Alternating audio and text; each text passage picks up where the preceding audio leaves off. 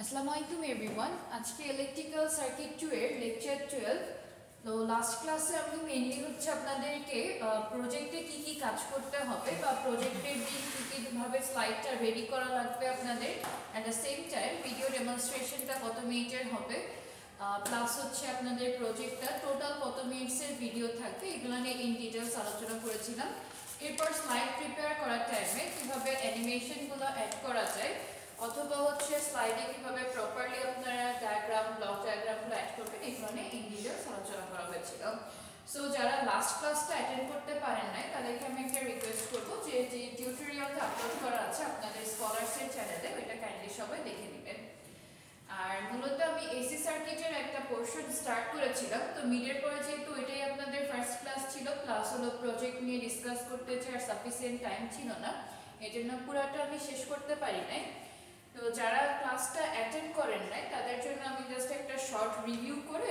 দেন হলো যে নতুন টপিকগুলো আছে ওইগুলো নিয়ে ওয়ান বাই ওয়ান ডিসকাস করা শুরু করব তো মেইনলি ইলেকট্রিক পাওয়ার যেটা ইলেকট্রিক পাওয়ার সম্পর্কে আপনারা সবাই ইন্টারমিডিয়েটে পড়ে এসেছেন রাইট ইলেকট্রিক পাওয়ারটা কি একদম বইয়ের হুবহু ডেফিনিশন বলতে হবে না নিজের মতো করে বলতে পারেন ওকে কাজ ডিভাইডেড বাই হচ্ছে সময় and আমরা কি বলতে পারি in an electric circuit the rate at which work is being done right is known as electric power যদি আমরা ইকুয়েশনটা কনসিডার করি জেনারেলাইজ ফরম্যাটে আমরা লিখতে পারি পাওয়ার P is equal to work done divided by time তো এই ক্ষেত্রে ইলেকট্রিক পাওয়ারের ইউনিটটা আমাদের জুল পার সেকেন্ডে কনসিডার করা হয় অথবা হচ্ছে আমরা ওয়াটে এটাকে রিপ্রেজেন্ট করতে পারতাম তো এখন আমাদের যখন পাওয়ার নিয়ে আমরা পড়তে যাব তিন ধরনের পাওয়ার সম্পর্কে ডিসকাস করা হবে Number 1, true power or active power. Number 2, reactive power. And number 3, apparent power.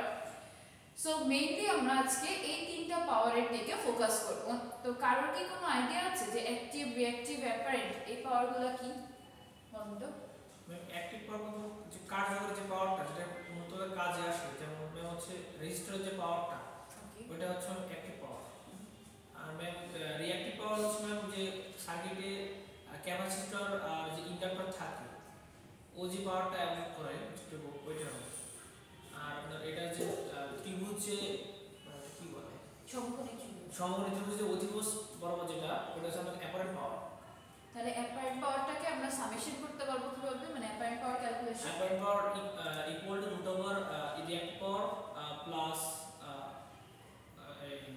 Active power square root over reactive power square plus active power square. Okay fine. তাহলে আমরা ডেফিনিশনটা এভাবে বলতে পারি না যে the actual amount of power is being used or dissipated in a circuit is called true power or active power. So mainly আপনাদেরকে আমি একটা শর্ট ভিডিও দেখাই যেখানে হচ্ছে অ্যাক্টিভ রিঅ্যাক্টিভ এবং অ্যাপারেন্ট পাওয়ার একটা রিলেশন দেখানো হবে আচ্ছা আপনারা আজকে প্রেজেন্টেশন দেওয়ার কথা ছিল স্লাইড কি পেন ড্রাইভে আছেন জি ম্যাম ওকে ভেরি গুড একটু প্রিপারেশন নিতে থাকেন আমি এটা একটা রিভিউ দেওয়ার পরে আপনি স্টার্ট করবেন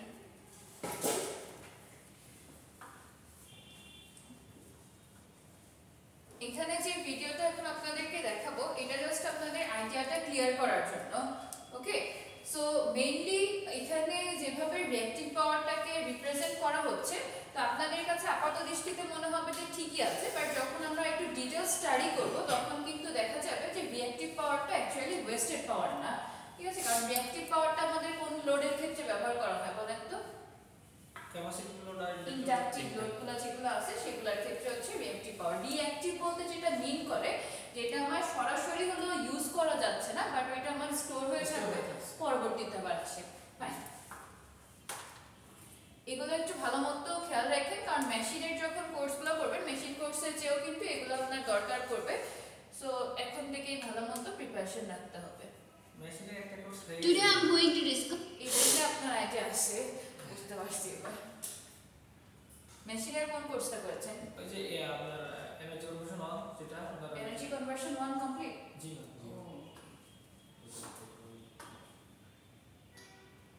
about active power, reactive power and apparent power. Active power, the actual amount of power being used or dissipated in a circuit is called the true power or active power and it is measured in watts. Reactive power, it is the power that magnetic equipment such as transformers, motors, passing flux. This is non-useful power and it is measured in a unit called volt-amperes reactive or watt. Apparent power, the combination of active power and reactive power is called apparent power. Apparent power is measured in the unit of volt-amperes. So in this demonstration, the entire glass, the foam and the drinks is deposited as kilovolt amperes or apparent power. The foam represents kilovolt amperes reactive or reactive wasted power. The actual consumable portion represents kilowatt or the real usable power. These three types of power are trigonometrically related to one another. In a right triangle, P equal adjacent limb, Q equal opposite limb and S is the hypotenuse limb. Here Q represents the reactive power, P represents the true power or actual power and S is the apparent power. From this diagram we can say that S square equal to P square plus Q square. That means apparent power square equal to true power square plus reactive power square. From this equation we can easily find the apparent power. We can write that apparent power equal to root over true power square plus reactive power square. Okay, এই ভিডিওটাতে আপনাদের জন্য সবথেকে যেভাবে easy হবে বুঝতে ওইভাবে আমি করার ট্রাই করেছি। সো আশা করি মোটামুটি বেসিকটা সবার ক্লিয়ার। আর সামনের দিকে যখন আমরা একটু ডিটেইলস স্টাডি করব তখন এই রিঅ্যাকটিভ পাওয়ার সম্পর্কে আপনারা আরো ইন ডিটেইলস জানতে পারবেন। স্পেশালি আজকে দুইজন প্রেজেন্টেশন দিবেন, রিয়াজ এবং বদরুল। তো ওনাদেরকে আমি ফোকাস করতে বলেছিলাম যে রিয়েল লাইফে আমরা কিভাবে এটাকে ইমপ্লিমেন্ট করতে পারি অথবা হচ্ছে রিয়েল লাইফে আমাদের অ্যাক্টিভ রিঅ্যাকটিভ অ্যাপারেন্ট পাওয়ারের কি ধরনের কাজ আছে এগুলোর দিকে। সো এখন আমি রিয়াজকে বলবো আপনি এসে প্রেজেন্ট করা স্টার্ট করেন আর বদরুল লাস্টে থাকুক তারপর করবেন। আসসালামু আলাইকুম এভরিওয়ান, আমি Afran Hossain Riaz, triple department, university of scholars. তো আজকে হচ্ছে আমাদের প্রেজেন্টেশনের টপিক ছিল হচ্ছে active power, reactive power and apparent power. আমি ট্রাই করবো হচ্ছে আপনাদেরকে সহজ ওয়েতে সেটা বোঝানোর জন্য বা হচ্ছে আমাকে প্রেজেন্ট করার জন্য। তো সবার ফার্স্টে হচ্ছে একটা কোশ্চেন অ্যারাইজ করে যে হোয়াট ইজ পাওয়ার। সো আমরা হচ্ছে জানি power is nothing but work done over time and some equation is given here. It's known to us all we know. My today's concern is not about power, but my today's concern is to deliver what is active, reactive and apparent power. So I'm moving on that. Okay, active, reactive and apparent power is used on AC circuits, but not only it is not used on AC circuits, only AC circuits. There is a picture here. This picture represents what is active, reactive and apparent power.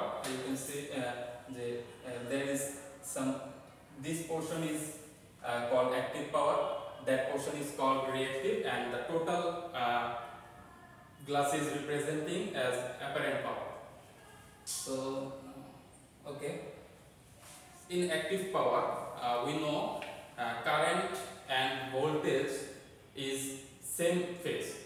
And why it is same phase? Because the load is purely resistive. What is known by purely resistive? There is no inductor or capacitor here, so it is known as purely resistive circuit or purely resistive load.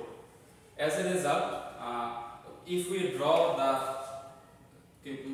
graph here, we can see that the voltage and current in the same phase. As a result, if we multiply that, we will always get the positive power, and as a result active power is always positive. That means it's always flow source to load but not load to source. On the other case, reactive power. Reactive power is nothing but when the voltage and current not in the phase.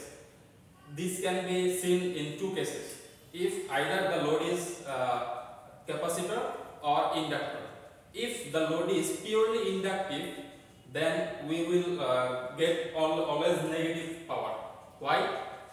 If you see the graph here, in this position voltage and current in the same not in the same phase, and if we multiply we will get a positive power. On the other hand, if we focus in this position, our voltage is upper and low, current in the negative side. So if we multiply positive and negative, we will always get a negative result. As a result, we will get a negative power. So if I summarize reactive power, there will be a positive power and a negative power. When positive power, when I already explained, when there is no reactive loads, so we will get positive power, and if we have reactive loads, we will get negative power. As a result, in reactive power, we will get positive and negative power also. So what does it mean? Positive and negative. When source to load, I mean when power flow source to load, we will get positive, and when power reverse its direction, like source load to source, we will get negative power. Now a question will be arise: how can it possible? A load, how a load can deliver power? If I can give a simple explanation, that if we connect a capacitor in a circuit, AC circuit, first the capacitor will gather power, and in the second time the capacitor will reverse its power. That is why we will get negative power, I mean we will get power from our load. And there is here I just show two pictures together so that you can easily understand that active power doesn't change its direction, and that means it always goes source to load. On the other hand, reactive power changes its direction proportionally or periodically, like source to load and load to source. Here is some equations or mathematical equations so that we can understand it properly. That here our source and there is a load, and the load is purely resistive. As a result, we know the equation of power I square R. We can easily get the power consumed by this circuit, and you can see that there is no reactance. Reactance is 0. For that, we will get no reactive power here. So this mathematical term proves that purely resistive circuits has no reactive power, it has only active power. On the other hand, when the load is purely reactive, not active, purely reactive, that means the load purely reactive, that means the load is only inductor. If the load is inductor, you can see here is an impedance. We don't have the resistance, we have impedance. We converted it into a resistance, impedance, that XL. So we have no active power here because we have no resistance here. On the other hand, we have X, that means impedance, and we will calculate reactive power as that. And reactive power is represent as kVAR or kVR. That means kilovolt reactive, kilovolt ampere reactive, or volt ampere reactive. There is a difference between these two. You can see that and understand easily. I am not explaining that. Apparent power. Apparent power is nothing but the vector summation of active and reactive power. Here, if we see this picture, if we draw reactive power as vertical and active power as horizontal, we can see there is a hypogeneous form, and that is represent apparent power. And if we know the equation that S square equals to P square plus Q square, here P square represent as active and Q square represent as reactive power, and we can easily get the apparent power. And if I summarize, apparent power is the summation of active and reactive power. In real life uses, transformer is transformer have reactive power also. Why? If we have a transformer and if we connect a purely resistive circuit or resistive load, there will be no reactive power. On the other hand, if we connect only reactive loads and no resistive loads, we will always get a reactive power, not active power. But in real life, it's not possible because the load either be a resistive or reactive. For that, we always get reactive power from transformer, active power also. But my target is to say that we don't only get active power, we also get reactive power. If I explain or give an example, like I explain it in Bengali for that so that I can explain it better. Suppose আমরা হচ্ছে যে কেউ একটা হচ্ছে chips নিলাম, আমরা একটা chips কিনলাম। এখন চিপস কিনে কেউ যদি এই কথা চিন্তা করে যে আমি তো চিপসের প্যাকেট আমার দরকার নেই, আমার শুধু চিপসের ভিতরে যে পার্টটা আমি যেটা খাবো শুধু সেটা দরকার, আমি শুধু সেটার জন্য পে করব, তাহলে দেখা যাচ্ছে যে কোম্পানি যদি বলে যে না আচ্ছা ঠিক আছে এটা করা যাবে, আপনারা শুধু চিপসই দিব, আপনি সেটা পে করবেন, কিন্তু এটা কিন্তু আসলে পসিবল না। তার থেকে আমার পর্যন্ত আসতে আসতে দেখা যাবে চিপসটা খাওয়ার যোগ্য থাকবে না। তো সেই কারণে হচ্ছে আমার একটা প্যাকেট থাকে, প্যাকেটের ভিতরে কিছু ইকুইপমেন্ট থাকে যার কারণে হচ্ছে আমার চিপসটা ভালো থাকে। এখন ওই যে আমার প্যাকেটের ভিতরে যে এক্সট্রা জিনিসপত্রগুলো দেওয়া হলো, নাইট্রোজেন গ্যাস দেওয়া হলো বা কোনো গ্যাস ইউজ করা হলো, সেইটা হচ্ছে কাইন্ড অফ রিঅ্যাক্টিভ, এন্ড আমি যে জিনিসটা খাইলাম বা হচ্ছে আমি যেটা সরাসরি ইউজ করলাম সেটা হচ্ছে অ্যাক্টিভ। আবার যদি আমি হচ্ছে মোটরের ক্ষেত্রে সেটা বলি, যে মোটরের ভিতরে আমরা হচ্ছে যে একটা লোডের সাথে সোর্সের সাথে কানেক্ট করলাম, মোটরটা হচ্ছে চলা স্টার্ট করলো। এখন কেউ যদি বলা যে আমি শুধুমাত্র এখান থেকে অ্যাক্টিভ পাওয়ার পেতে চাই, রিঅ্যাক্টিভ পাওয়ার পেতে চাই না, তাহলে দেখা যাবে আসলে মোটরটাই চলবে না। কেন? মোটরের রিঅ্যাক্টিভ পাওয়ারটা কি, এখানে হচ্ছে একটা ম্যাগনেটিক ফিল্ড ক্রিয়েট করে মোটরটা, সোর্স থেকে একটা সে ইনপুট নেয়, রিঅ্যাক্টিভ একটা ম্যাগনেটিক ফিল্ড ক্রিয়েট করে এবং সেই ম্যাগনেটিক ফিল্ড ক্রিয়েট করার মাধ্যমে হচ্ছে মোটরটা রোটেট করে। এখন যদি কেউ বলে আমি রিঅ্যাক্টিভ বাদ দিয়ে দিব, আমি শুধু অ্যাক্টিভ নিব, মোটর কখনো চলবে না, আমরা কোনো আউটপুটও পাবো না। সো মানে লাস্ট কথা হচ্ছে যে সবাই এটা মনে করে, বা আমিও ফার্স্ট এটা ম্যামরে হচ্ছে বলছিলাম যে রিঅ্যাক্টিভ পাওয়ার হচ্ছে একটা ওয়েস্টেজ পাওয়ার, আসলে না, এটা ওয়েস্টেজ দেখা যায়, আসলে ওয়েস্টেজ না, এটা আসলে অ্যাক্টিভকে সহায়তা করে কাজটা আগে নেওয়া যাবে। ধন্যবাদ।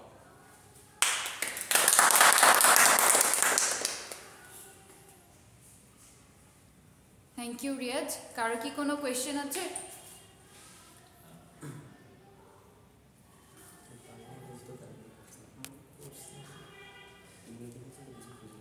Excellent presentation. কারো যদি কোনো প্রশ্ন থাকে করতে পারেন।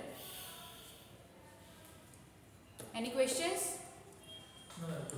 ওকে, থ্যাংক ইউ। আসসালামু আলাইকুম, আমি বদরুল ইসলাম, department of টেবুলি 10 batch. My presentation name is power,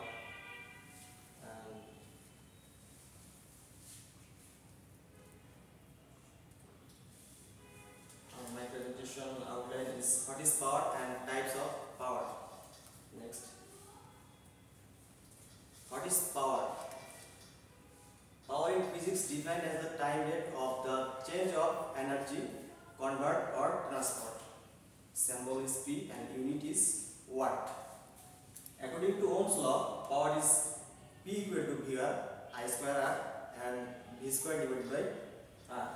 Here is the flow chart of power. P equal watt, work unit is joule, and time unit is second. Power is the rate of work done, time required for work completion, quantity of work performed. P equal to joule per second. Joule per second is equal to watt.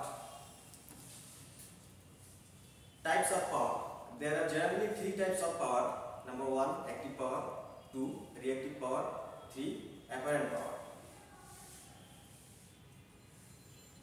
Definition of active power. Active power is the actual power which is really transferred to the load, like as transformer, generator and induction motor. unit is P, and symbol is P and unit is kilowatt. Reactive power, the power that continuously bounces back and forward between source and load, known as active power. Reactive power represents that energy is first stored and then released in front of magnetic field or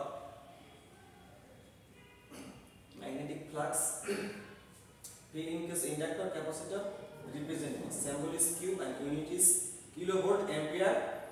Reactive, apparent power. The combination of active power and true power is called apparent power. Active power and reactive power is called apparent power. Symbol is S and unit is kilovolt ampere. Here is the power triangle. Real power and current phase difference is equal to 0. Yeah, sure. Active power and current phase difference equal to 0, and reactive power phase difference 90 degree, leading or lagging.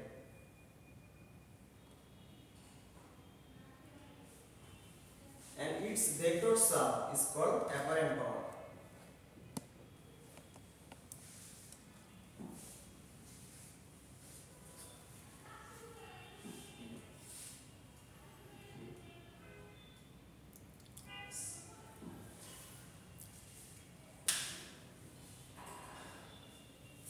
Here is the example of transformer.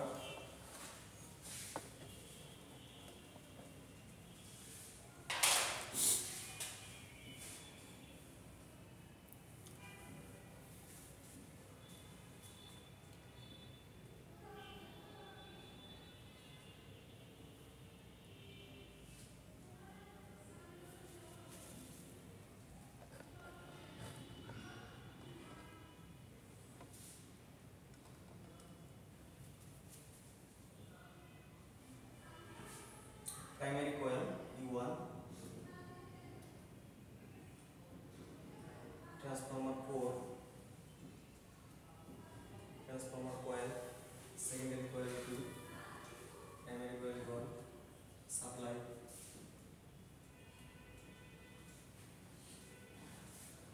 Here is the mutual flux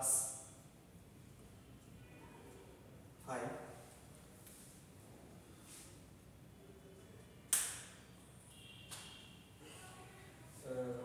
Where is the reactive power? Source to load. Source to load. Continuously bounce back and forward is reactive power. Reactive power produce magnetic field. Reactive power source থেকে আমাদের একটা পাওয়ার আসছে, সেটা reactive পাওয়ার হিসেবে আমাদের ট্রান্সফরমারের যে coil আছে, কোর আছে, সেটার ভিতর দিয়ে কন্টিনিউয়াসলি বাউন্স ব্যাক করতেছে, ঘোরাফেরা করতেছে, একবার ওদিকে যাচ্ছে, একবার এদিকে আসতেছে। আমাদের ম্যাগনেটিক ফ্লাক্স তৈরি করতেছে 5, সেই ম্যাগনেটিক ফ্লাক্সটা আমার লোডের জন্য সাপ্লাই তৈরি করতেছে। এখানে আমরা যে পাওয়ারটা পাবো সেটাই হচ্ছে আমাদের ট্রু পাওয়ার বা অ্যাক্টিভ পাওয়ার, যে পাওয়ারটা আমরা অ্যাকচুয়ালি ইউজ করতে পারতেছি। আমরা যদি এখান থেকে দেখা যায়, আচ্ছা আমরা নেক্সটে লিখবো মডেলের ক্ষেত্রে এই দুটো যোগফল vectors, sum of reactive power and true power is called apparent power. Next, another example, motor, induction motor.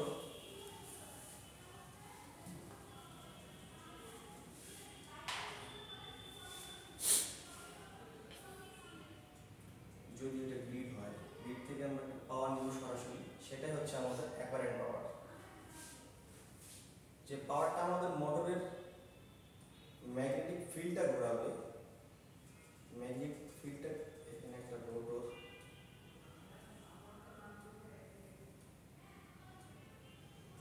এটা shaft,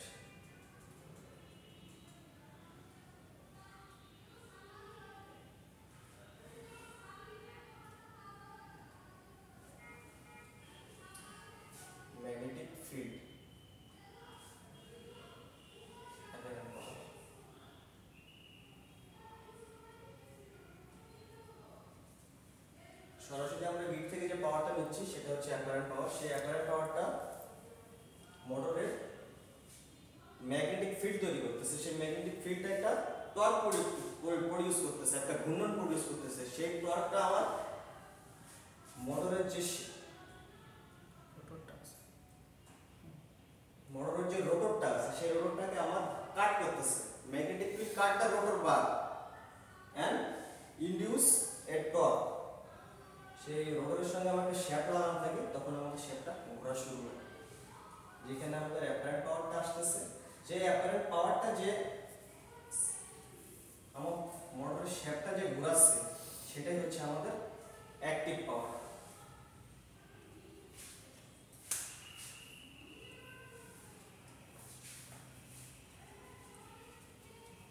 Another example for 6.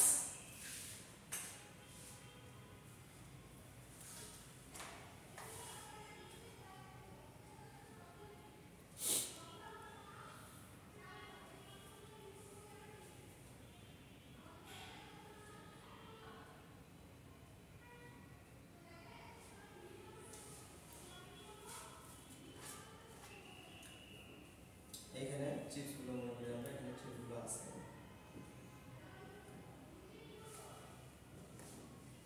The chips actually we eat. Chips actually we eat, আমরা এটা খাইতে পারতেছি। সেটা যদি আমরা মোটরের সঙ্গে যদি তুলনা করি তাহলে আমরা ওই যে রোটরটা যে ঘুরতেছে, টর্কটা যে আমরা পাচ্ছি সেটাই হচ্ছে অ্যাক্টিভ পাওয়ার। সেখানে আমরা যেটা খাইতে পারতেছি অ্যাকচুয়ালি, আমরা যদি সেটা ট্রান্সফরমারের ক্ষেত্রে এই করি, ট্রান্সফরমারে আমরা যে পাওয়ারটা পাচ্ছি একদম সাপ্লাই, সেটাই হচ্ছে আমাদের অ্যাক্টিভ পাওয়ার। যেটা আমরা খাইতে পারতেছি সেটাই হচ্ছে আমাদের অ্যাক্টিভ পাওয়ার। আর এখানে এয়ার আছে, এয়ার তো আমরা খাইতে পারতেছি না, বাট এয়ারটা আমাদেরকে নিতে হচ্ছে। এয়ারটা আমাদের ফুডটাকে ভালো রাখতেছে, যেটা আমরা খাইতে পারতেছি না, সেটা হচ্ছে আমাদের রিঅ্যাক্টিভ পাওয়ার।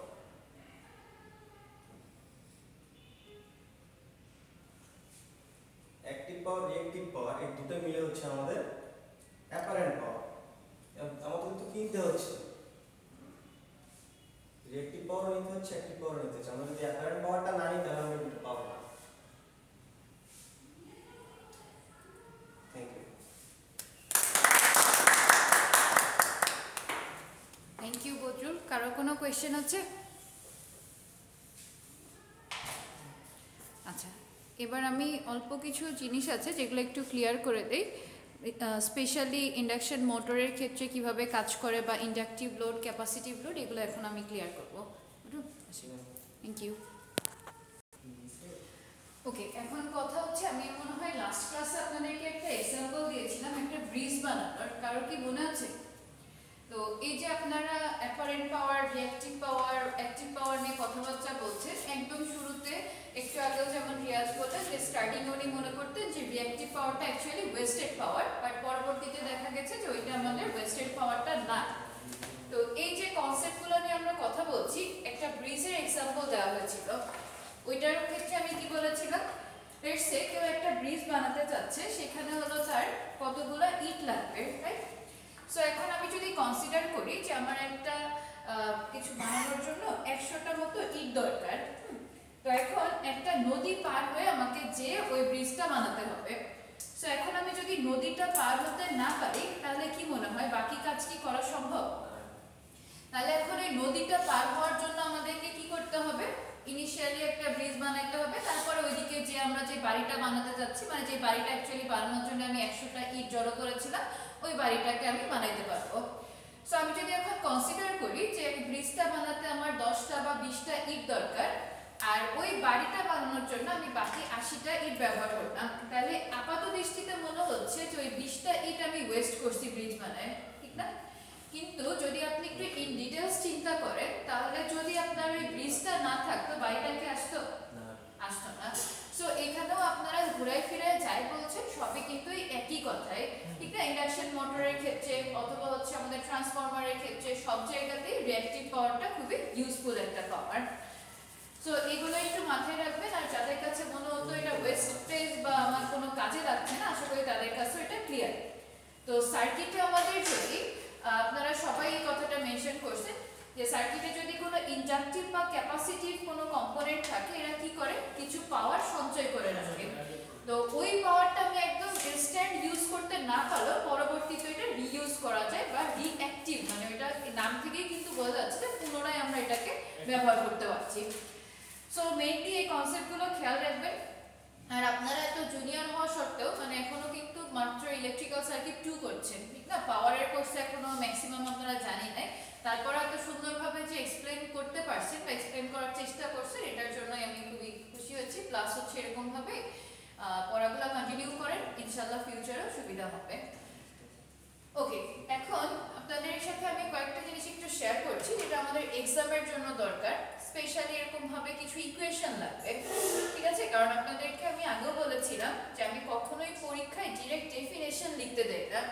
যে ধরেন আমি বললাম যে what do you understand by true power R active পাওয়ার, এটা কিন্তু খুব একটা ইন জেনারেল কোয়েশ্চেন হয়ে যায়। ইঞ্জিনিয়ারিং সেক্টরে এই ধরনের প্রশ্ন করাটা আসলে খুব একটা যৌক্তিক না। সো আমাদের কি লাগবে? অ্যাক্টিভ পাওয়ার ক্যালকুলেশনের যে ইকুয়েশনটা ম্যাথমেটিক্স সলভ করার জন্য বেসিক্যালি ইকুয়েশনটা আমার দরকার, যে active power P is equal to VI cos phi। এখানে একটা অ্যাঙ্গেল আপনাদেরকে বলে দেওয়া থাকবে, ওইখান থেকে দেখা যাচ্ছে হচ্ছে অ্যাক্টিভ পাওয়ারটা ক্যালকুলেট করতে হতো। দেন অ্যাপারেন্ট পাওয়ার সবগুলোর আমাদের ইকুয়েশন জানা থাকা লাগবে। এই যে একটা পাওয়ার ট্রায়াঙ্গেলটা মোস্ট ইম্পর্টেন্ট, কারণ এখানে অ্যাপারেন্ট পাওয়ারের যে ক্যালকুলেশনটা ওইটা আমরা ট্রু পাওয়ার স্কয়ার প্লাস রিঅ্যাক্টিভ পাওয়ার স্কয়ার এই টোটালটা হচ্ছে স্কয়ার রুট করে ক্যালকুলেট করতে পারবো। সো যখন আমি ম্যাথমেটিক্স শুরু করব তখন আপনারা এই জিনিসগুলো আরো ক্লিয়ারলি বুঝে যাবেন। আর পাওয়ার ট্রায়াঙ্গেলের ক্ষেত্রে কোনটাকে আমরা কিভাবে রিপ্রেজেন্ট করছি, রিপ্রেজেন্টেশনটা মোস্ট ইম্পর্টেন্ট। যেমন হলো অ্যাক্টিভ পাওয়ারটাকে আমরা রিপ্রেজেন্ট করি VI cos phi দ্বারা, রিঅ্যাক্টিভটাকে VI sin phi and অ্যাপারেন্টটাকে VI। এখন কোশ্চেন হলো যে আমরা কি এগুলো মুখস্থ করে পেয়েছি নাকি এর কোনো ম্যাথমেটিক্যাল লজিক আছে? বলেন তো। অবশ্যই লজিক আছে, অর্থাৎ আমরা 9 এ যে হায়ার ম্যাথ করে এসেছি না, 9 10 এর হায়ার ম্যাথের যে আপনার সাইন কজ এর কনসেপ্টটা ছিল পুরোপুরি ওই কনসেপ্টটা থেকে এটা ডেভেলপ করা হয়েছে। যেমন আমরা কি জানি যেটা অ্যাঙ্গেল কনসিডার করা হয়, অর্থাৎ কোণের বিপরীত বাহুটা আমাদের লম্ব থাকে, রাইট? সো আমি যদি এখানে যেহেতু অ্যাঙ্গেলটাকে আমি phi কনসিডার করছি, that case sin phi is equal to লম্ব ডিভাইডেড বাই অতিভুজ, ঠিক না? তাহলে এখানে আমার লম্ব কোনটা? আর অতিভুজ কোনটা? বিও বা OB বলতে পারি। তাহলে আমার sin phi is equal to লেখা যায় AB ডিভাইডেড বাই হচ্ছে OB। দেন এখান থেকে আমার যে ভ্যালুটা দরকার ওই ভ্যালুটাকে আমরা ফাইন্ড আউট করতে পারবো। We want to calculate AB, right? So we can write AB is equal to OB sin phi। এখন যার যার ভ্যালু বসিয়ে দেন। OB equal to কি ছিল? VI। Then therefore AB is equal to VI sin phi। R AB টা হচ্ছে আমাদের reactive পাওয়ার। Exactly. AB টা কি? রিঅ্যাক্টিভ পাওয়ার। ওকে, এখন দেখেন আমি যদি অ্যাক্টিভ পাওয়ারটা ক্যালকুলেট করতে চাই, অর্থাৎ cos phi এর ভ্যালুটা cos phi is equal to কি লেখা যায়? ভূমি ডিভাইডেড বাই অতিভুজ। তাহলে কোণের বিপরীত বাহুটাকে আমরা লম্ব কনসিডার করছি, আমার ভূমি কোণটা এখানে তাহলে OA, ফাইন। তাহলে OA ডিভাইডেড বাই অতিভুজ হচ্ছে OB। আমরা মেইন কনসেপ্ট OA কে ফাইন্ড আউট করা নিয়ে, সো আমি যদি OB is equal to VI বসিয়ে দেই সেই ক্ষেত্রে OA is equal to VI cos phi। Next আমরা মনে করেন এই দুইটা ইকুয়েশন জানি, আমি হচ্ছে অ্যাপারেন্ট পাওয়ারটাকে ক্যালকুলেট করতে চাই, তখনও কিন্তু ইজিলি ক্যালকুলেশনটা করা যাবে। মনে করেন আমরা তো এটা ডিরেক্ট ভ্যালু বসিয়েছি, ঠিক না? ডিরেক্ট ভ্যালু না বসিয়ে যদি আমি ক্যালকুলেটেড আউটকাম চেতাম সেই ক্ষেত্রে লেখা যায় যে OB is equal to root over AB square OB, হ্যাঁ OB AB square plus OA square। হ্যাঁ ম্যাথের পিথাগোরাস এর এটা হ্যাঁ, পিথাগোরাস। এখন যার যার ভ্যালু বসান। আমার OB OA সবগুলো AB OA সবগুলো আছে না, আমি যদি এখানে ভ্যালু বসিয়ে দেই সেই ক্ষেত্রে কি লেখা যাবে? AB is equal to VI sin phi R OA is equal to আমি লিখতে পারবো VI cos phi। এই দুটো ইকুয়েশনের জাস্ট ইনপুটটা দিয়ে দেন, VI sin phi whole square plus VI cos phi whole square। দেন ম্যাথমেটিক্যালি ক্যালকুলেট করে এখান থেকে আসবে v square I square sin square phi plus v square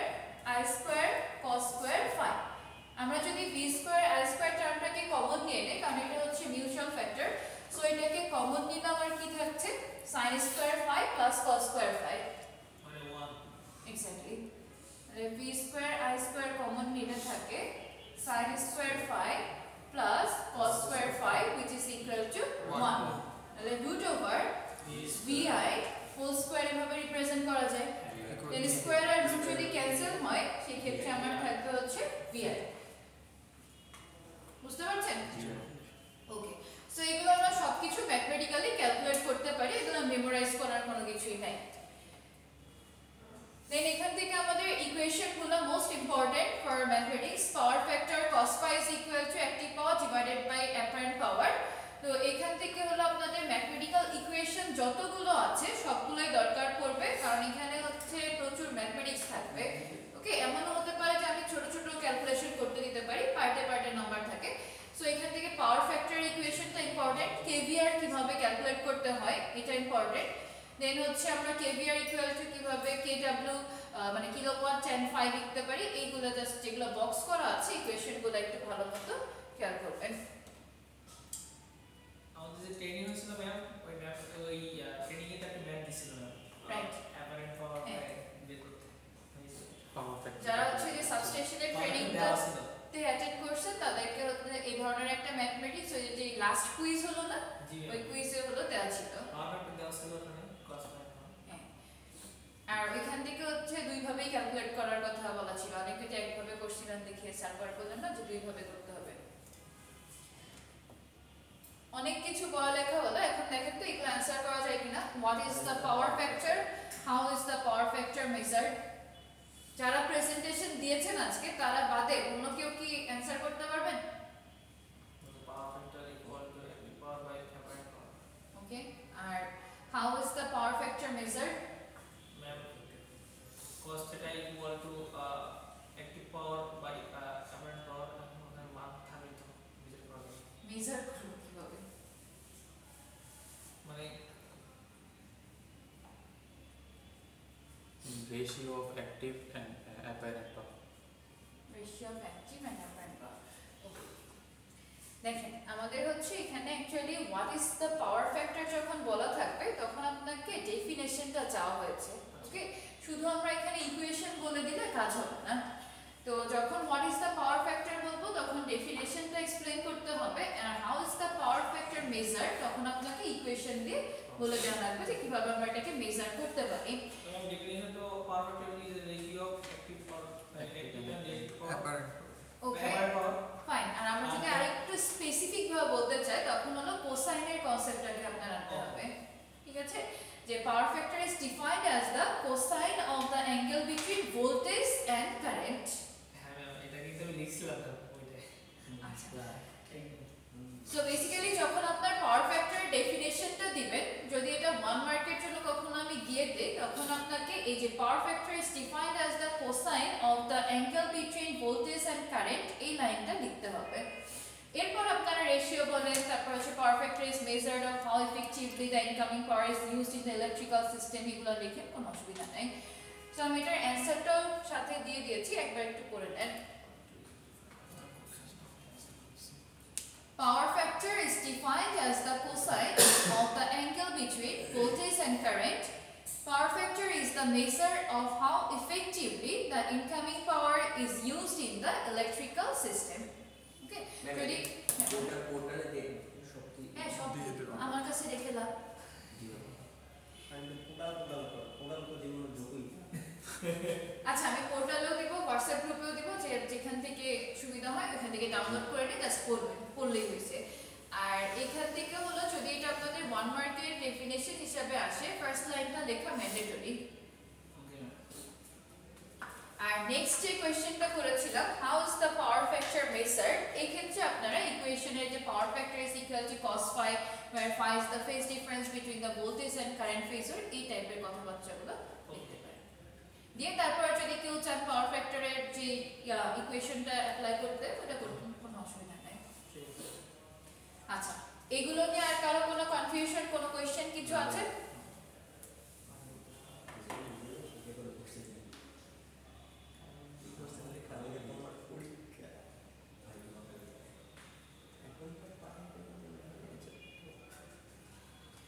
আচ্ছা, আমি আরেকটা ব্যাপার আপনাদের সাথে লাস্ট ক্লাসে আলোচনা করেছিলাম যে সাইন ওয়েভের আমরা যে সচরাচর সাইনোসয়েডাল কার্ভটা দেখি ওই কার্ভটা অ্যাকচুয়ালি কিভাবে আসে, ওইটার মেইন যে কনসেপ্টটা এটা একটু স্টাডি করতে বলা হয়েছিল।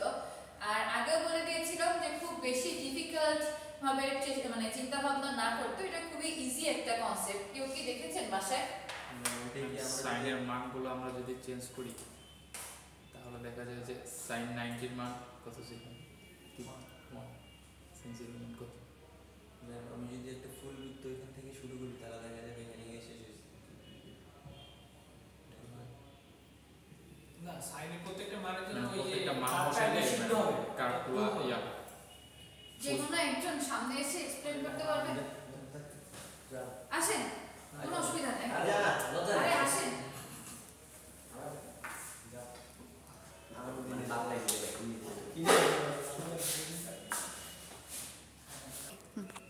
আসসালামু আলাইকুম, আমি Mohammad Sabir Hasan, technical department 10 batch.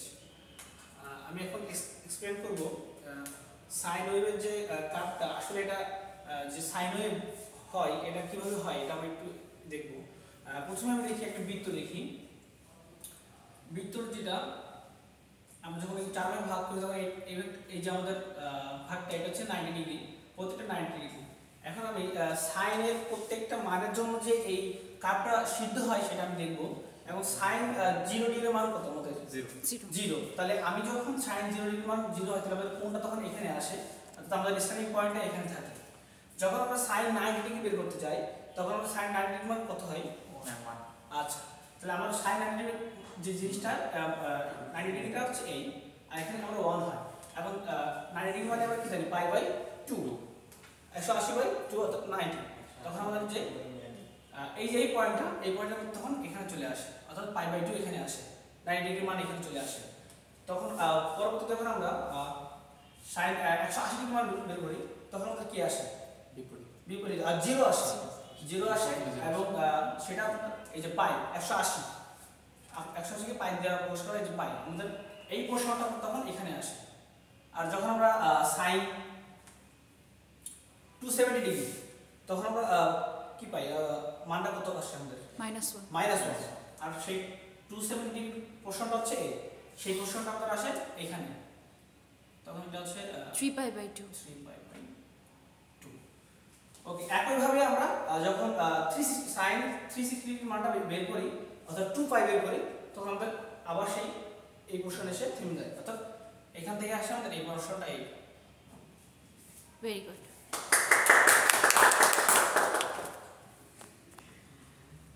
Okay, thank you Sabbir. Sabbir খুব সুন্দরভাবে সাইন ওয়েভটা কিভাবে আমরা ড্র করতে পারি এটা এক্সপ্লেইন করেছে। কারো কি কোনো কোয়েশ্চেন বা কনফিউশন আছে? থাকার আর কথা না, তারপর আছে কারো? না। ফাইন। সো এটা যেহেতু আমাদের এই কোর্সের একটা বেসিক, কারণ আপনারা দেখছেন যে এসি করতে গেলে কিন্তু আমাদের মোস্ট অফ দ্য টাইমে সাইন কার্ভ নিয়ে কাজ করতে হয়, ঠিক না? তো এই জন্যই মূলত লাস্ট ক্লাসে কোয়েশ্চেনটা আপনাদেরকে করা ছিল। আর এখন আপনাদের সাথে যেটা ডিসকাস করব, যেহেতু আমরা already leading, lagging, unity, power factor নিয়ে মোটামুটি মিডের আগে একটা ছোটখাটো ডিসকাশন করা হয়েছে, সো ওইটাই আমি একটা শর্ট রিভিউ করব। আমি একটা টিউটোরিয়াল প্রিপেয়ার করেছিলাম আপনাদের জন্য, তো যেটা প্রিপেয়ার করা আছে আমার এটাই এখন আপনাদের সাথে একটু শেয়ার করি।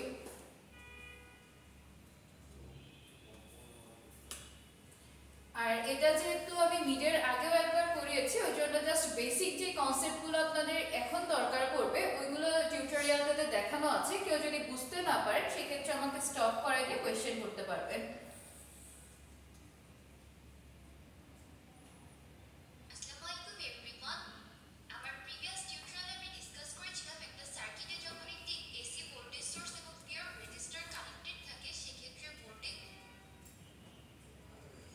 সাউন্ড কি সবাই শুনতে পাচ্ছেন?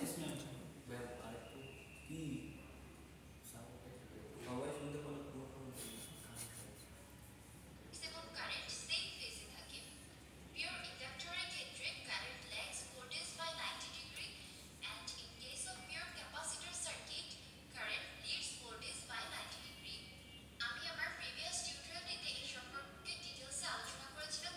পিওর রেজিস্টার, পিওর ইন্ডাক্টর এবং পিওর ক্যাপাসিটরের ক্ষেত্রে কারেন্ট ভোল্টেজকে কত ডিগ্রি অ্যাঙ্গেলে লিড বা ল্যাগ করে। এবং আমার আজকের টিউটোরিয়ালে আমি ডিসকাস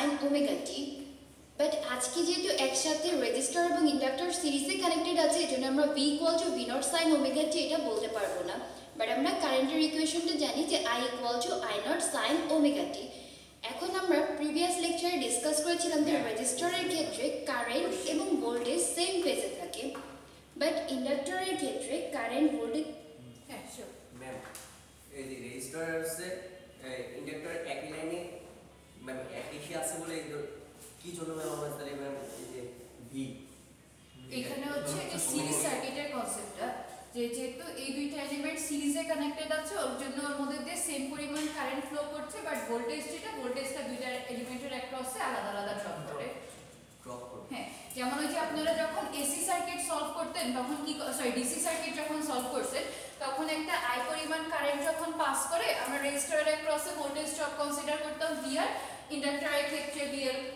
ডিসিতে তো ইন্ডাক্টর ছিল না ধরেন R1 R2 R3 এরকম ভাবে আছে V1 V2 V3 এভাবে আমরা ড্রপগুলো নিতাম নেয়ার পরে টোটালটাকে সাম আপ করলে টোটাল ভোল্টেজটা পাওয়া যেত আর সিরিজের ক্ষেত্রে কনসেপ্টটা যেটা ছিল যে সিরিজ সার্কিটে পুরোভাবে বর্তনীতে আমার সেম পরিমাণ কারেন্টটা ফ্লো করে আর প্যারালাল সার্কিটের ক্ষেত্রে যে কনসেপ্টটা প্যারালাল সার্কিটের ক্ষেত্রে আমাদের ছিল যে ভোল্টেজটা সেম থাকবে কিন্তু কারেন্টটা হলো ডিভাইড হয়ে যাবে যতগুলো ব্রাঞ্চ আপনার কানেক্টেড থাকবে ওই কারেন্টের ভ্যালুগুলো ততগুলো ব্রাঞ্চের অ্যাক্রসে ভাগ হতে থাকে বুঝতে পেরেছেন এখানে ওই সিমিলার কনসেপ্ট শুধুমাত্র এটা ছিল ডিসির জন্য যার জন্য ওইগুলো আপনার শুধু রেজিস্টার কানেক্টেড থাকতো আর এটা যেহেতু এসি আমাদের রেজিস্টারের সাথে ইন্ডাক্টর ক্যাপাসিটর এভাবে হচ্ছে কানেক্টেড থাকে আর কোনো কোশ্চেন আছে না এর দিকে 90 ডিগ্রি পেছনের দিকে থাকবে that means current lags potential by 90 degree okay যেহেতু রেজিস্টারের ক্ষেত্রে ভোল্টেজ এবং কারেন্ট সেম ফেজে থাকে সো আমাদের কারেন্টের ইকুয়েশনটা দেওয়া আছে I equal to I naught sin omega t in that case আমরা ভোল্টেজের ইকুয়েশনটা লিখতে পারি VRT অর্থাৎ টাইমের রেসপেক্টে V naught R into sin omega t অর্থাৎ এখানে অ্যাঙ্গেলের কোনো ডিফারেন্স আসবে না বাট ইন্ডাক্টরের ক্ষেত্রে আমরা জানি যে কারেন্ট ভোল্টেজের থেকে 90 ডিগ্রি পেছনের দিকে থাকবে অর্থাৎ কারেন্টের যে ইকুয়েশনটা দেওয়া আছে তার সাথে আমাদের π/2 কে অ্যাড করলে আমরা ভোল্টেজের ইকুয়েশনটা পাবো অর্থাৎ আমরা লিখতে পারি যে VLT = V naught L sin omega t plus π/2 এই ইকুয়েশনগুলো সবাই একটু লিখে রাখেন কারণ যখন এই ইন্ডাকটিভ লোড ক্যাপাসিটিভ লোডগুলো কানেক্টেড থাকবে ভোল্টেজ কিভাবে ক্যালকুলেট করতে হয় এগুলো আপনাদের দরকার পড়বে ঠিক আছে তো এই VL is equal to V naught sin omega t plus π/2 এই ইকুয়েশনগুলো লিখেন পরবর্তীতে যখন ক্যাপাসিটরগুলো দেখানো হবে তখন এই সমীকরণগুলো খাতার মধ্যে নোট ডাউন করবেন রেজিস্টারের ক্ষেত্রে কি হবে current R voltage in phase থাকে রাইট সো আমার কারেন্টের যে ইকুয়েশনটা আছে I is equal to I naught sin omega t ভোল্টেজেরও same equation V naught sin omega t for resistive load আর বাকি যখন ইন্ডাকটিভ ক্যাপাসিটিভ আসবে তখন হচ্ছে ইকুয়েশনগুলো চেঞ্জ হয়ে যাবে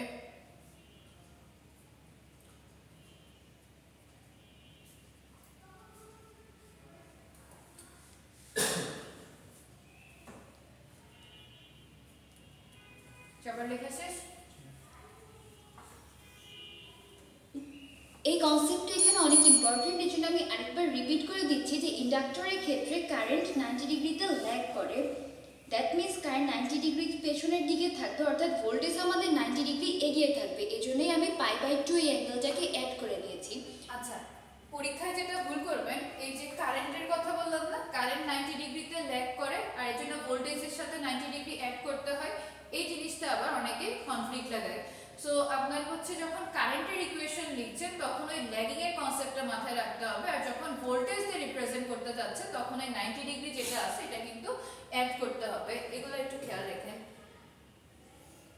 আপনারা কেউ এটা নিয়ে কনফিউজড হয়ে যাবেন না জাস্ট কনসেপ্টটা মাথায় রেখে ইকুয়েশনটা লিখে ফেলবেন এখন আমরা ভেক্টর ডায়াগ্রামটাকে ড্র করব আমরা ফার্স্টে কারেন্টের ডিরেকশনটাকে এই বরাবর দিয়ে নিয়েছি আর আমরা জানি যে রেজিস্টারের ক্ষেত্রে voltage R current in phase থাকে অর্থাৎ সেম ডিরেকশনে আমরা ভোল্টেজটাকে ড্র করতে পারবো বাট ইন্ডাক্টরের ক্ষেত্রে কারেন্টকে 90 ডিগ্রিতে লিড করবে ভোল্টেজ অর্থাৎ আমাদের যদি কারেন্টের ডিরেকশন এই বরাবর হয় দেন আমাদের ভোল্টেজটা আমাদেরকে এই ডিরেকশন অর্থাৎ ওয়াই এক্সিস বরাবর লিখতে হবে আর এখানে যে অ্যাঙ্গেলটা ছিল ওইটা আমাদের 90 ডিগ্রি ওকে এখন আমাদের রেজাল্টেন্ট V naught টা ফাইন্ড আউট করতে হবে বাট আমরা কিন্তু ভি নটটাকে ডিরেক্ট এভাবে যোগ করতে পারবো না যে V naught equal to V naught R plus V naught এল।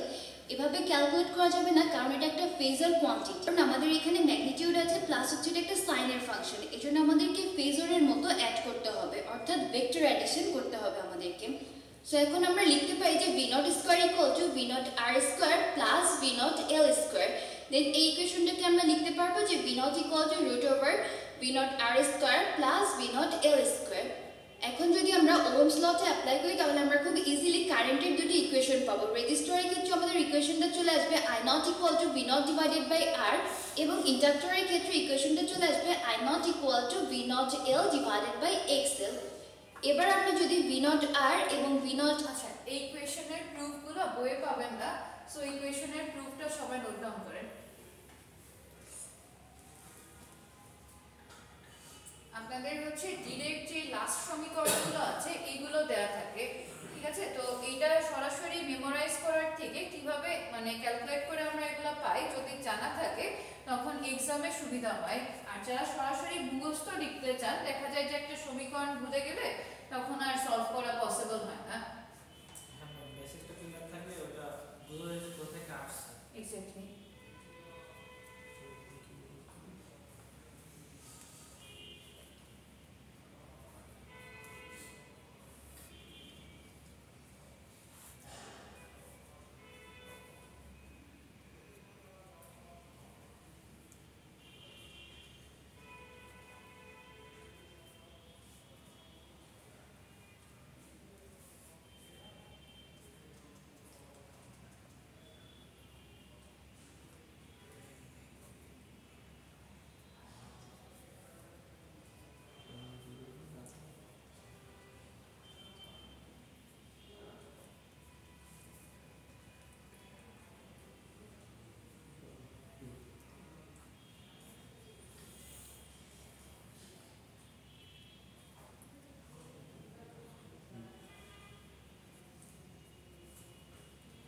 একটু বুঝাই দিয়ে কিভাবে আসবে ইকুয়েশনটা আচ্ছা এখানে হচ্ছে প্রথমত যখন আমরা প্রিভিয়াস ইকুয়েশনটা দেখলাম এটার কথা কি বলা হয়েছিল যে আমরা ডাইরেক্ট হচ্ছে সাম আপ করতে পারবো না, রাইট? তো একে যখন আমরা যোগ করব এই যে একটু আগে যেরকম ভাবে ট্রায়াঙ্গেল দিয়ে এক্সপ্লেন করা হয়েছিল না, তো এখান থেকে আসবে V naught square is equal to V naught R square plus V naught L square. দেন এই যে ভি আর বা ভি নট এল যেগুলো আছে এদের আমরা কারেন্টের ইকুয়েশন কিভাবে ফাইন্ড আউট করতে পারি, একটু আগেই যে বললাম সিরিজ সার্কিট যেহেতু সিরিজ সার্কিটের ক্ষেত্রে সেম পরিমাণ কারেন্ট ফ্লো হয়। তো প্রত্যেকটা এলিমেন্টের অ্যাক্রসে আপনি যখন হচ্ছে কারেন্টটা ক্যালকুলেট করতে যাচ্ছেন তখন কি হবে, যদি আমি ওহমস লটা অ্যাপ্লাই করি V is equal to IR, in that case I naught is equal to এর জন্য হবে V naught R divided by R, মানে এর অ্যাক্রসে ভোল্টেজ ডিভাইডেড বাই রেজিস্টর। আর যখন এর অ্যাক্রসে কারেন্টটা ক্যালকুলেট করতে যাচ্ছেন তখন হচ্ছে V naught L divided by XL, অর্থাৎ যে ইম্পিডেন্সের ভ্যালুটা আছে। তো এই জায়গাটাতে আমরা যখন V naught R টা বসাচ্ছি তার সাইড মাল্টিপ্লাই করে এই মানটা যখন V naught L তখন এর সাথে এটা গুণ করে বসে দেওয়া হচ্ছে। দেন জাস্ট তো I naught টা কমন নিয়ে বাকি নরমাল ক্যালকুলেশন, বুঝতে পারছেন? আর এই যে root over R square plus XL square যেটা আছে এটাকে বলা হয় হলো ইম্পিডেন্স, মানে রেজিস্ট্যান্সের সাথে আপনার যদি অন্য একটা এলিমেন্ট কানেক্টেড থাকে either inductor or capacitor or both, তখন এটাকে আমরা বলি হলো ইম্পিডেন্স। লেখা শেষ? কার কোনো কোশ্চেন এই পর্যন্ত?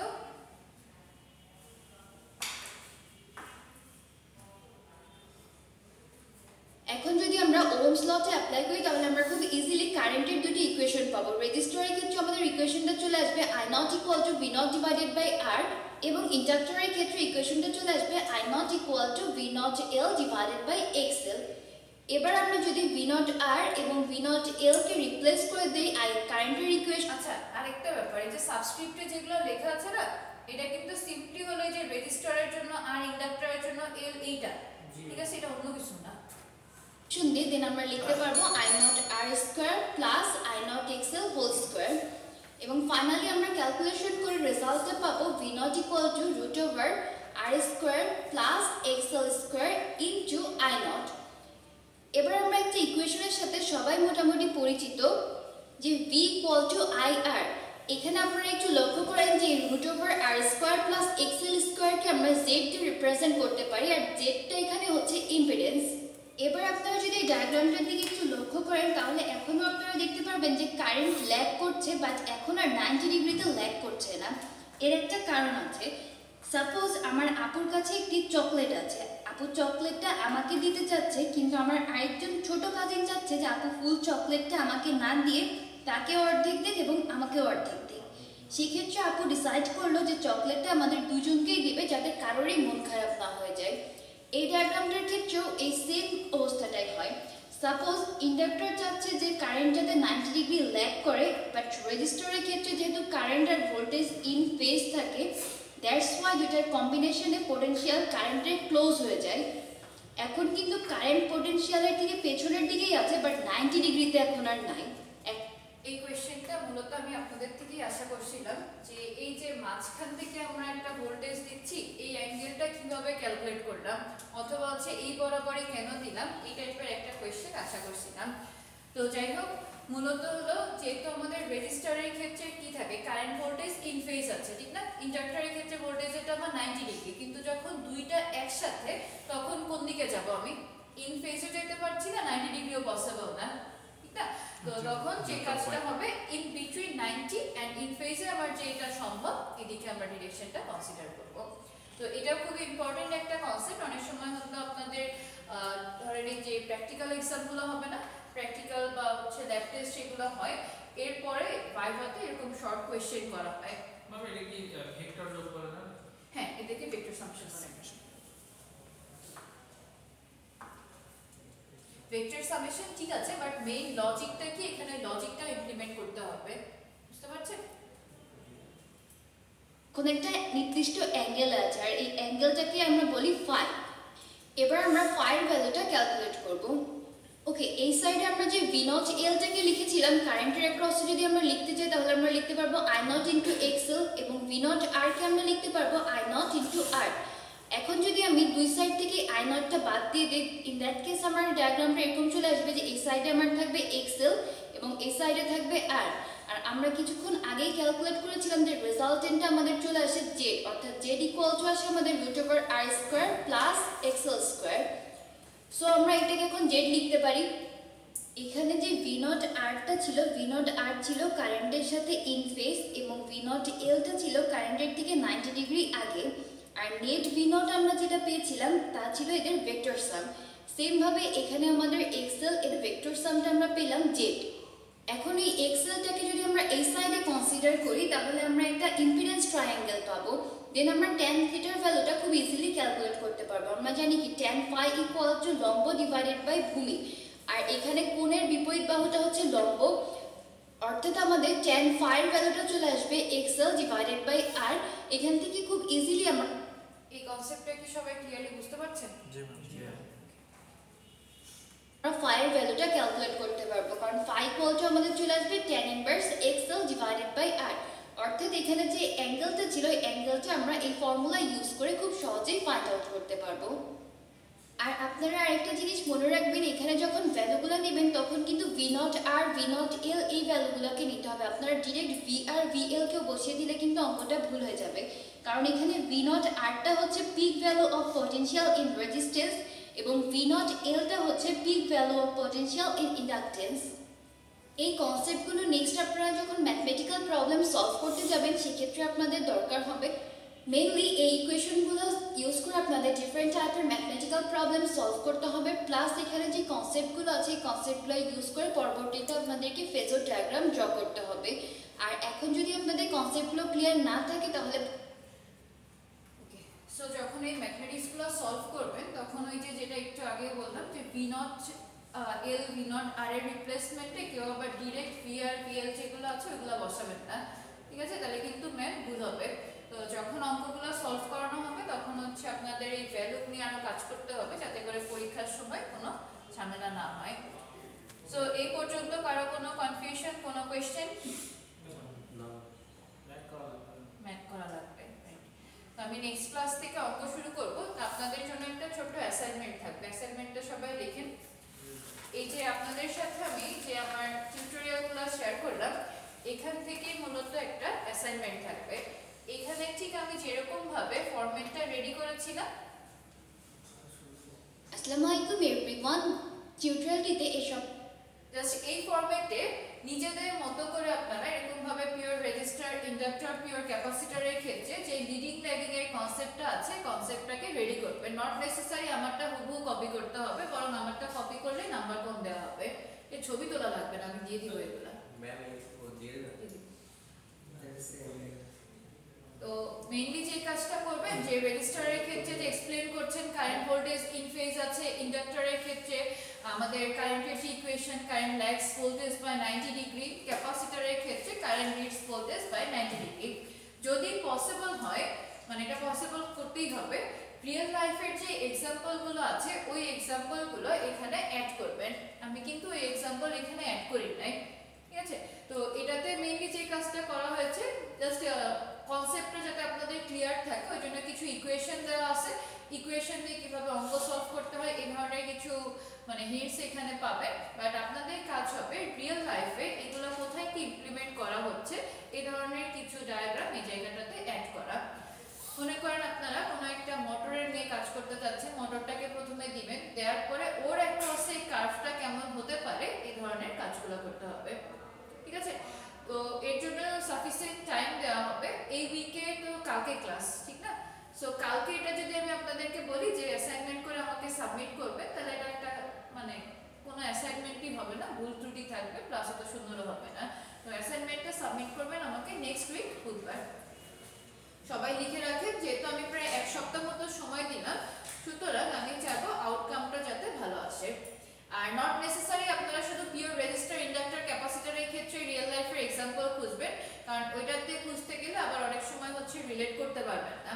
তো রেজিস্টারের সাথে ইন্ডাক্টর কানেক্টেড অথবা রেজিস্টার, ইন্ডাক্টর, ক্যাপাসিটর একসাথে কানেক্টেড এরকম ভাবে হইলেও হবে। যারা আজকে অলরেডি প্রেজেন্টেশন দিয়েছেন তারা এই সম্পর্কে মোটামুটি একটা আইডিয়া আছে, বাট যারা প্রেজেন্ট করেন নাই বা প্রিভিয়াস ক্লাসটা অ্যাটেন্ড করেন নাই তাদের হলো এই কাজটা করতে হবে। স্টাডি বেশি করা লাগবে, যারা প্রেজেন্টেশন দিচ্ছেন তাদের একটু কম। আমি এর বলছি যে একটা ম্যাথ দিয়ে দেবো ওর সাথে। ম্যাথ শিওর, যে যেভাবে পারেন, অ্যাসাইনমেন্টে কোনো রেস্ট্রিকশন নাই। ইভেন আমার কোর্সে কোনো কিছুতেই কোনো রেস্ট্রিকশন নাই। প্রজেক্টের ক্ষেত্রে বলেন, অ্যাসাইনমেন্ট বলেন, সবকিছুই হচ্ছে একদম ফ্রি। কিন্তু যে কাজটা করতে হবে সেটা হলো আপনারা যে আউটকামটাই আনছেন সেই আউটকামটা আদৌ কোনো কাজের কিনা এটা আমার দেখতে হবে।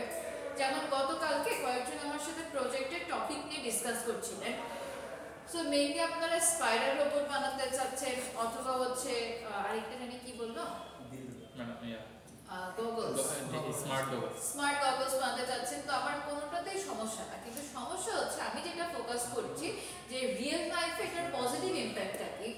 তো যে আমাকে গগলসের কথা বলেছিলেন তাকে আমি জিজ্ঞেস করছিলাম যে এটা আইদার রেডিয়েশন ডিটেকশন অথবা হচ্ছে আমাদের হাই ভোল্টেজ যে ট্রান্সমিশন লাইনগুলো থাকে ওইখানে অনেক সময় বোঝা যায় না যে কোনটা অ্যাক্টিভ আছে বা কোনটা কি, তো ওইরকম কোনো কিছু ডিটেকশন সিস্টেম আছে কিনা।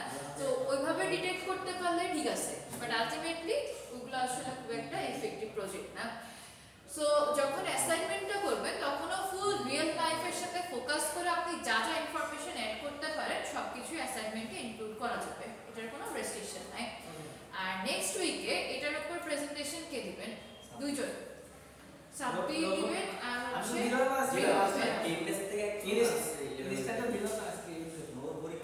আমার হচ্ছে এক্সাম আছে। আচ্ছা আমি বলি, উনি নেক্সট তারপরের উইকে দিবেন, সবাই প্রেজেন্ট করবে, কোনো অসুবিধা নেই। আচ্ছা একটা কাগজ দেন তো, একটা কাগজে একটু কষ্ট করে লিখে দেন অ্যাসাইনমেন্টটা সাবমিট করতে হবে বুধবার দিন। টোটাল টপিকটার রিয়েল লাইফ যত ইমপ্লিমেন্টেশন আছে এর উপরে ইকুয়েশন থাকবে, প্লাস হচ্ছে অ্যানালাইসিস, মানে এটা কেস স্টাডি টাইপের। অ্যাসাইনমেন্টের মেইন কাহিনীটা কি সবাই বুঝতে পারছেন? এটা একটু কেস স্টাডি টাইপের হবে। আর প্রেজেন্ট করবে হচ্ছে মিতু আর সাবি। হ্যাঁ, স্লাইড করে যেভাবে ওনারা প্রেজেন্ট করছেন ওইভাবে করবেন। আর স্লাইড প্রিপেয়ার করার সময় আমার কোনো হেল্প লাগলে অবশ্যই ইনফর্ম করতে পারেন। অ্যানিমেশন দিতে হবে স্লাইডে, প্রপার ডায়াগ্রাম থাকতে হবে।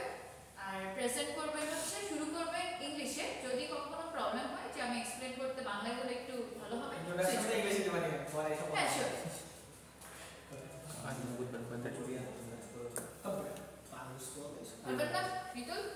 পেরেছো না ইনশাআল্লাহ আর স্লাইড প্রিপেয়ার করার সময় শুধুমাত্র প্রজেক্ট অ্যাসাইনমেন্টের বা প্রেজেন্টেশনের এটার কথা বলছি না ফাইনাল যে আপনাদেরকে প্রজেক্ট দেওয়া হয়েছে ওইটারও কোনো স্লাইডে হেল্প লাগলে যে কোনো টাইমে অফিসে মানে আমি দোতলায় থাকবে এখানে এসে কমিউনিকেট করবেন আর যারা প্রজেক্টের কাজ অলরেডি স্টার্ট করে দিয়েছে তাদেরকে আগে থেকে বলে রাখি যেই কাজটাই করছেন শর্ট ভিডিও রেডি রাখবেন ওকে কারণ আমি যখন এই যে স্লাইডগুলো আপনাদেরকে ফাইনাল এডিটিং করতে হেল্প করব ওই টাইমে কিন্তু আমার ভিডিও লাগবে অ্যানিমেশন বানাতে কারণ আমরা ইন্টারনেট থেকে ডাউনলোড করে করে কিন্তু ওইগুলো দিব না ওকে নিজেরা যেই কাজটা করছেন ওই কাজেরই ভিডিওটাকে আমি দরকার লাগলে অ্যানিমেটেড জিপে কনভার্ট করে দেব আপনারা ওইটা স্লাইড অ্যাড করে দিবেন ঠিক আছে আর ফাইনাল প্রেজেন্টেশনে কোনো বাংলা হবে না ফুল ইংলিশ হ্যাঁ ইয়েস ওইটা অনেক টাইম পাচ্ছেন প্র্যাকটিস করতে থাকেন